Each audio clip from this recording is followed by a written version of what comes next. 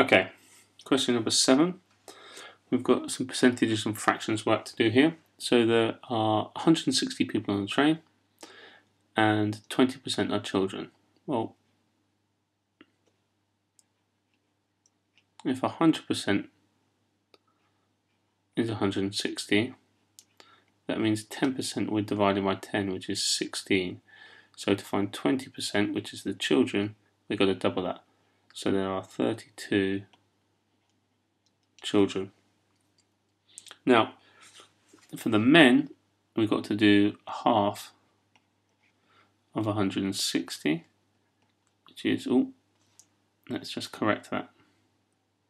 160, half of 160, which means there's 80 men.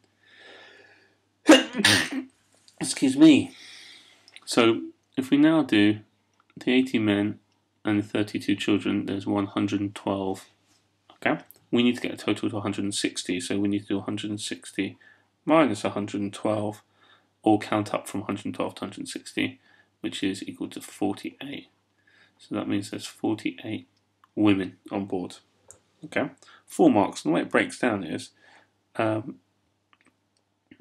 you get 1 mark for the 20%, 1 mark for the men, and 1 mark for combining them, and then 1 mark for successfully subtracting and getting the women. Okay, so it's 48 is the answer.